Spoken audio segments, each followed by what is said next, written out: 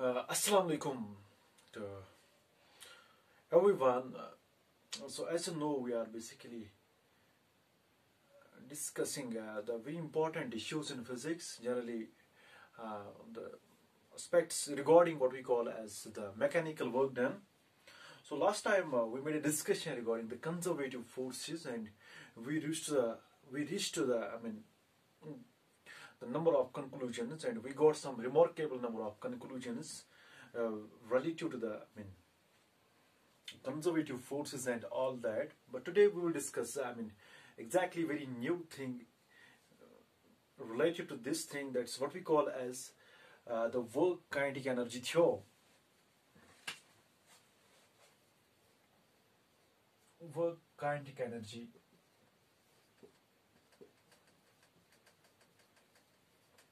principle. Sometimes we call it so, but I will just call it theorem here.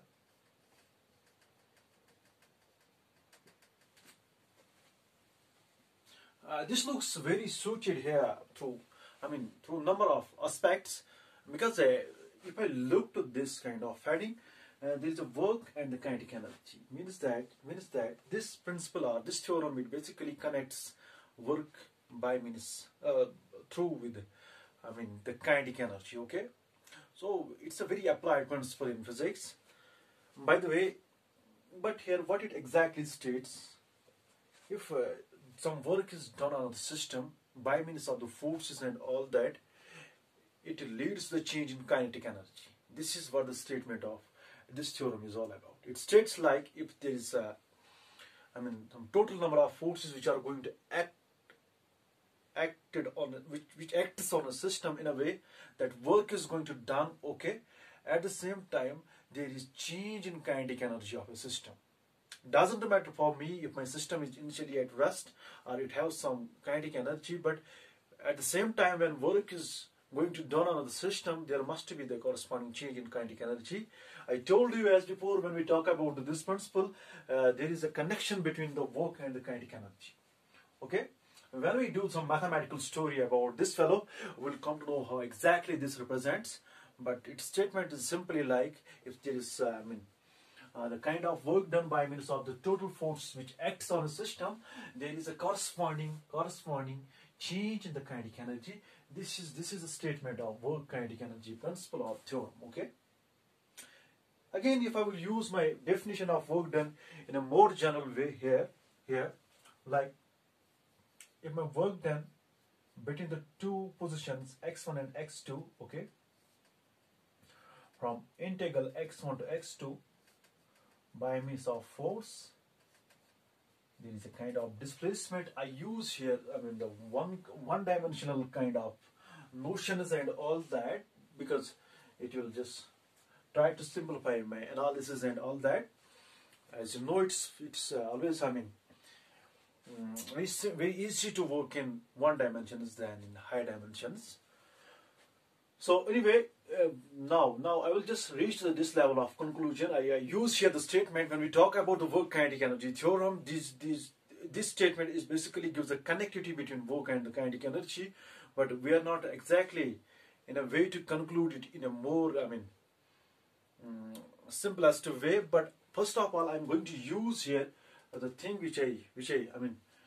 on which we discuss the number of times in the previous number of lectures and all that. Here it's been work done between the 2 points. The force is going to be implement, and there is a kind of displacement. It's a well-known expression for us right now. Okay. Look. If I will just use this kind of notion here, if my particle is here, it's represented with position x1.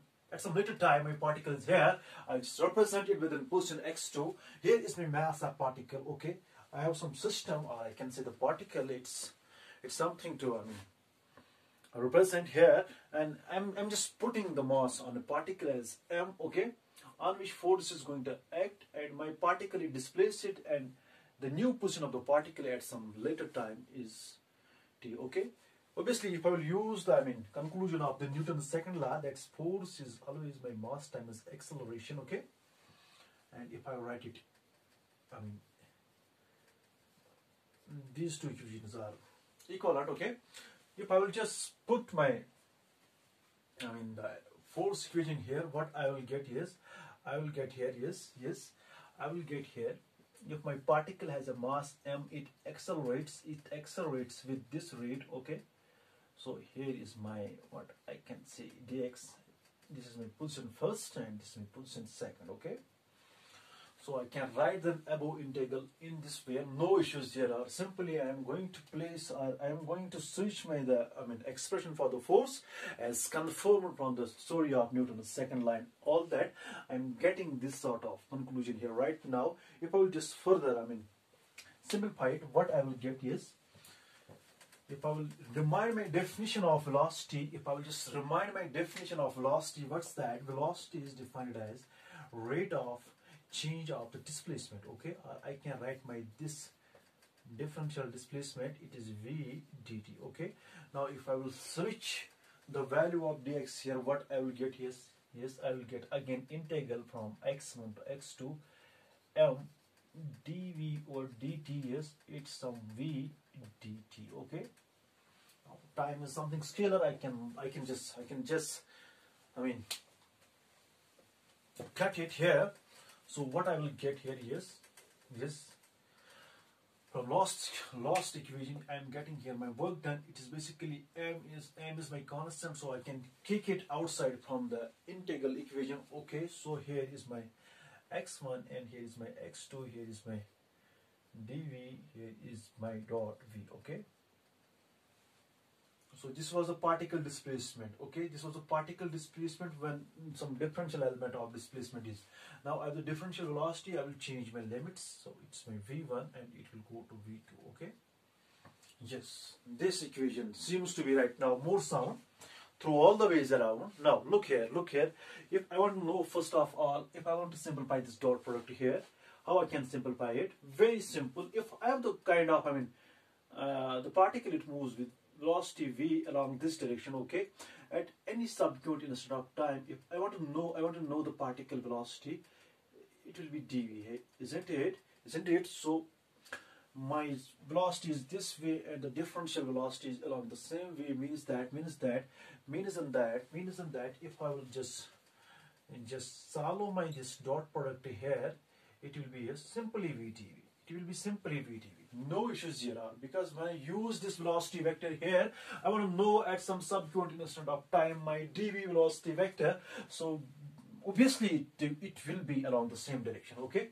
When the two vectors are the same direction, their angle must be 0, okay. So cosine of 0 is maximum, that's 1.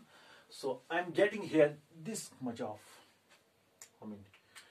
thing after solving this dot product. So if I will solve it further, this is an integral in one variable here the variable is velocity, so it will be my m v square by 2, here is my v1, okay, and here is my v2. For a moment, if I will just place here the vectors, so no issues there are, okay. So I'm getting here this thing.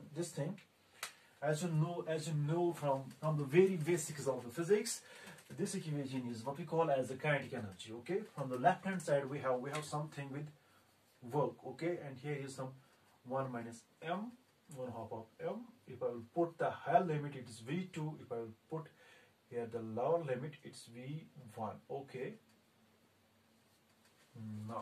Now if I will just do it, if I will do here one more step, as you know, the magnitude of square of the magnitude of vector is simply, if I have the vector here this way, this is my velocity vector, okay, and its velocity vector will again in the same way, okay, and v dot v, I can write it as the magnitude of v, it is simply v square, okay, because it's magnitude of v, that's v, magnitude of v, that's v, cosine of 0, that's 1, so it is simply v square. So here, if I write it this way, or if I write it this way, it's 1 at the same. It's 1 at the same. It's 1 at the same. Okay.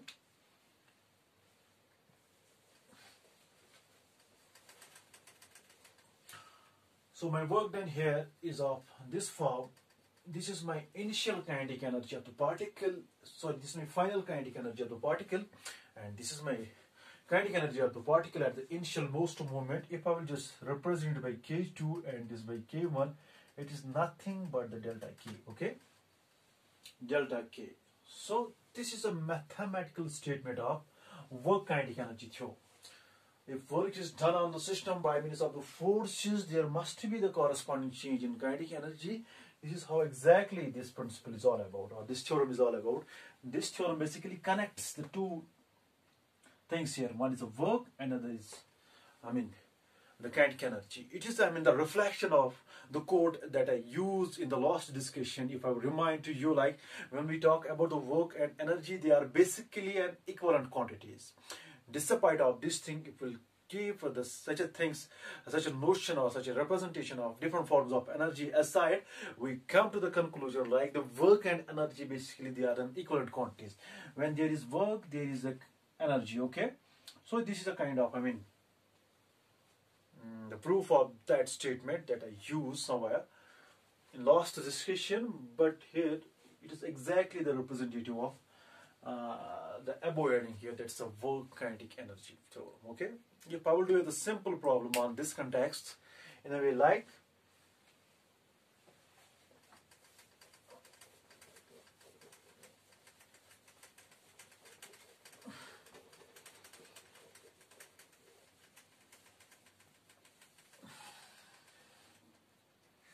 so if work is done on the system, there must be the corresponding change in the kinetic energy, okay?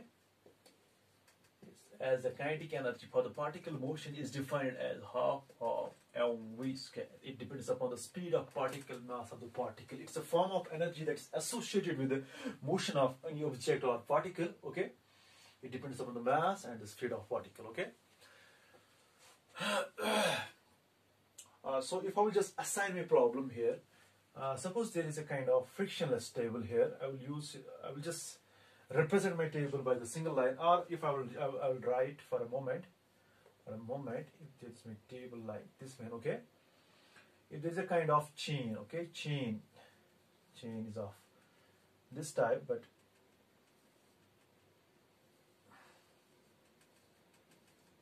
like this way and this way, okay? If it's given in a problem like the 2/3 of the chain, if the chain has whole length L and its mass is m, okay? If I have given chain that some part of the chain lies on some frictionless table, okay? If this is a surface of table, some part of the chain lies on this, okay.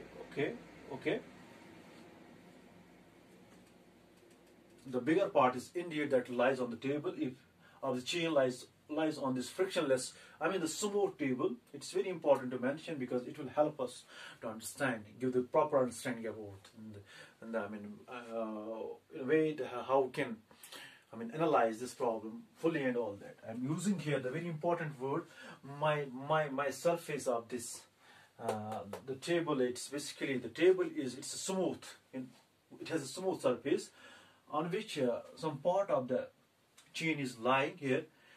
If it's given in a problem, the 2/3 part of the chain is lying on the surface of table, 2/3 part of its length. If the chain has whole length L, mass m, if the 2/3 of length, means 2/3 of L is lying on the table, we can safely say if L is the total length and 2/3 of,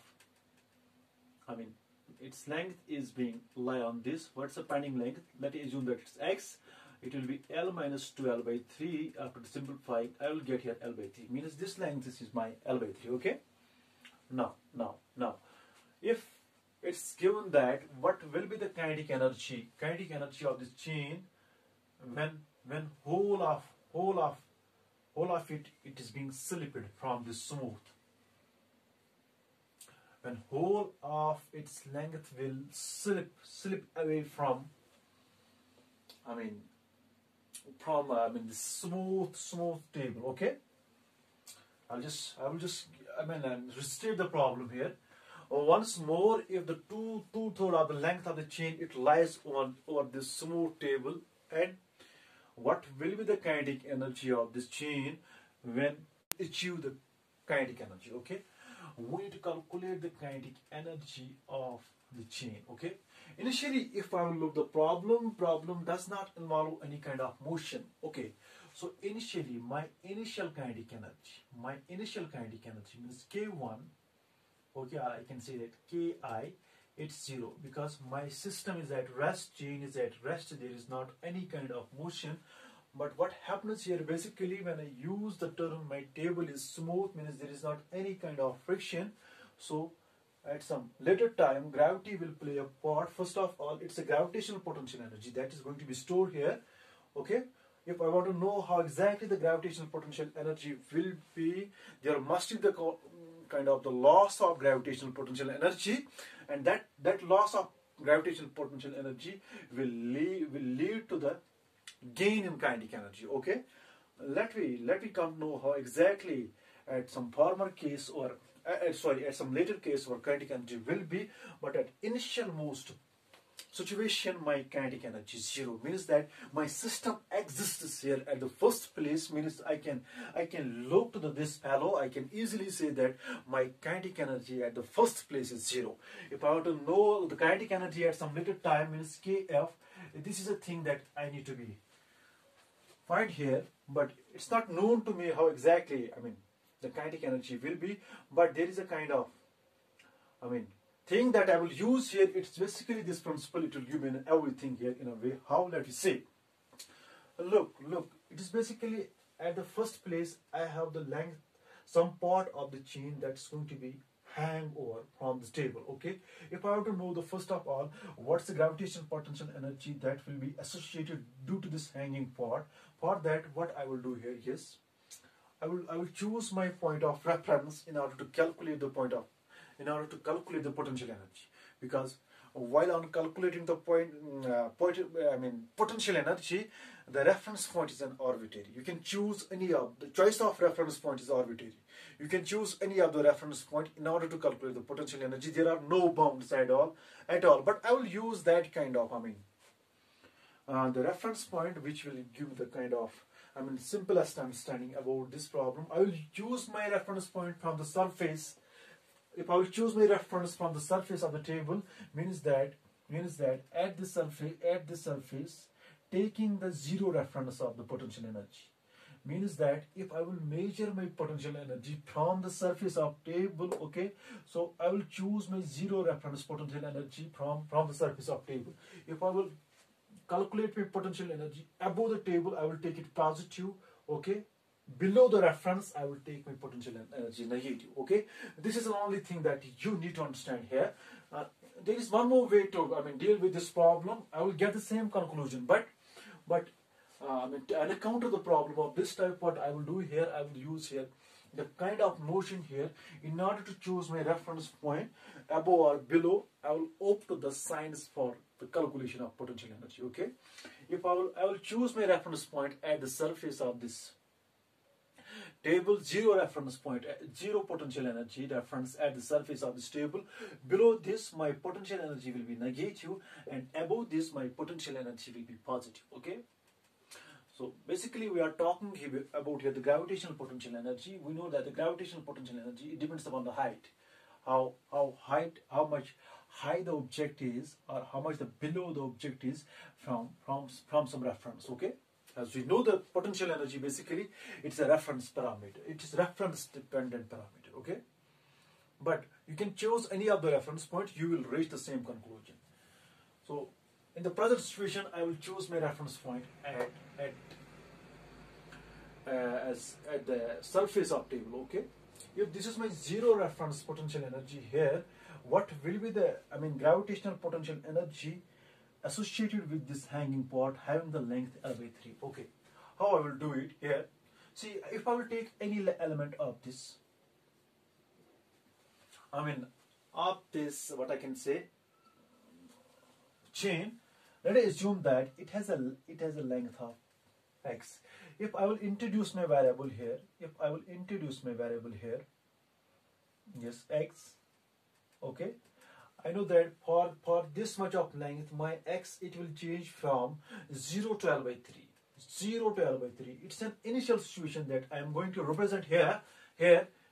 it's a condition when my kinetic energy is going to be zero. Okay, preferentially at an initial move situation, I am going to opt my variable here x. Its value will change from 0 to L/3 for this hanging part of the chain. Okay, so if I will calculate my potential energy, I will introduce one more thing here.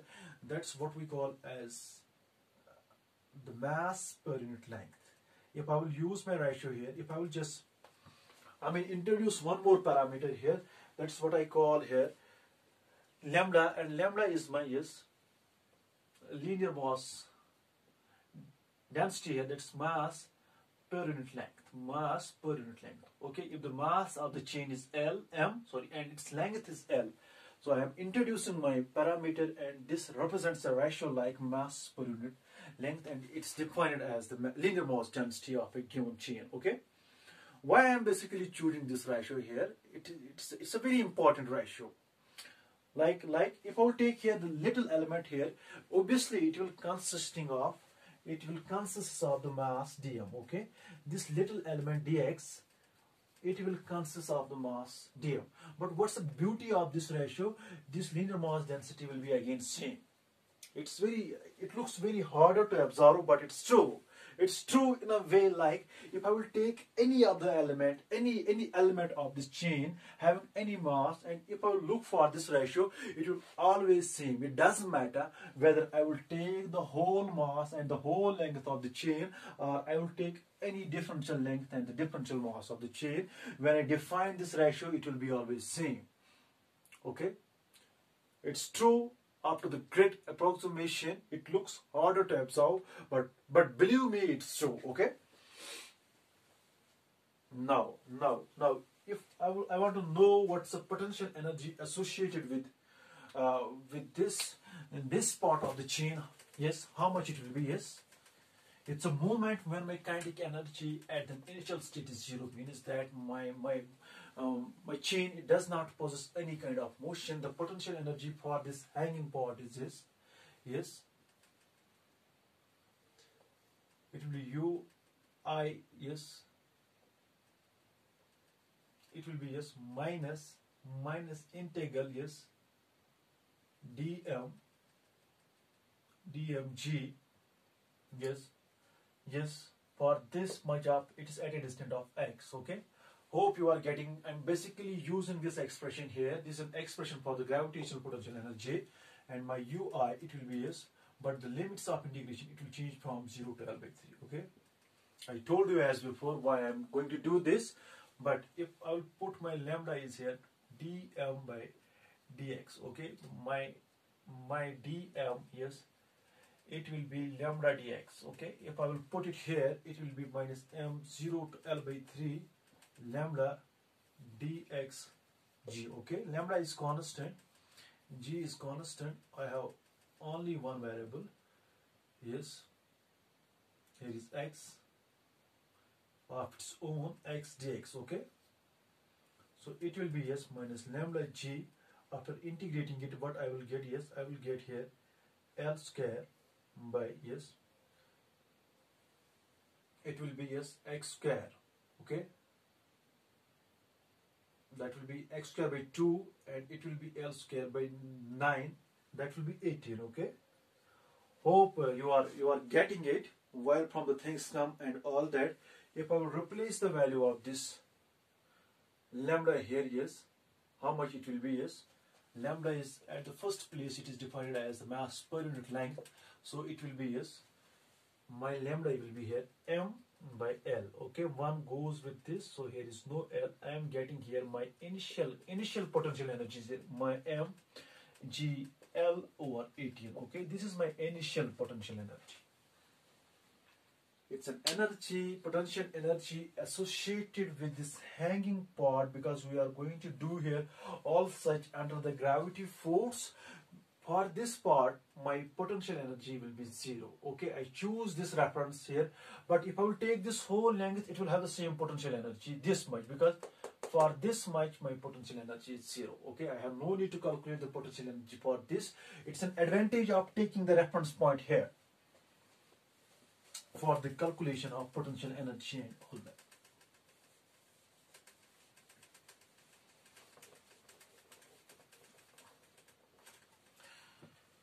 So my ui is here, yes, ui is here minus mgl over 18. I will just number it first. So when whole chain will slip over this, it will slip over this smooth surface of table.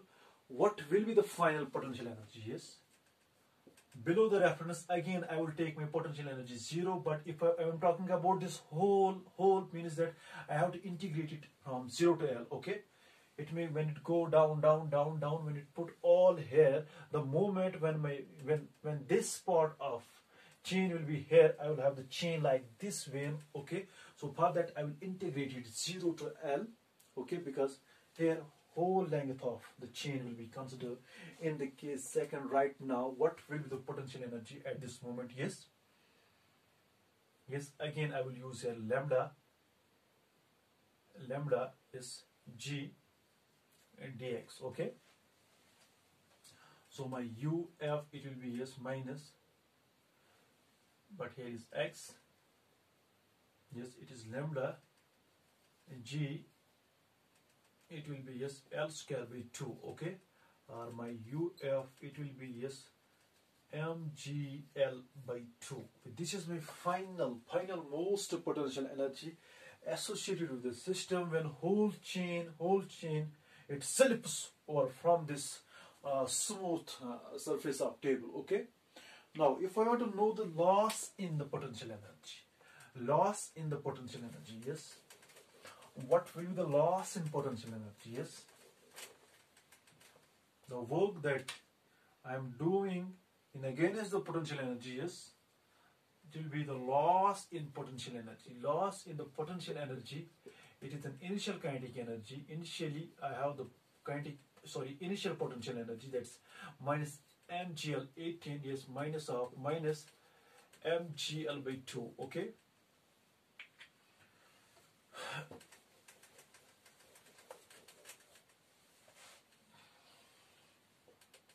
it will be minus mgl over 18 plus mgl over 2. Yes, I think it will be mgl is 2, it is 9, here is minus 1, it will be 8 over this. How much? It will be at 8 with this, so it will be 4. Yes, I think it will be minus mgl 4, sorry, it will be plus 4 mgl by 9. Okay, yes, if I will do it here, it will be mgl by 2, it is minus 1 by 9 plus 1. Okay, so it is here like this, it is 8 by 9. Okay, 2, it is 2 to 4. Yes, it is 4 by 9 mgl. This is my work here that I have due to the force of gravity and all that. So this work done basically will correspond to change in kinetic energy. This work done will correspond to the change in kinetic energy. It will be 4 mgl by 9. It will be yes delta k. Okay, so it will be yes k final minus k initial. It will be 4 by 9 mgl. Okay, but initially the system has a 0 kinetic energy. Now the kinetic energy that I have, it is 4 by 9 mgl. Okay, this is I mean the kinetic energy for the chain when it slips over from the smooth table and all that. This is amount of energy that the system possesses, but it will be in the form of kinetic one in the later case. Okay, so this was all about this thing. Thank you.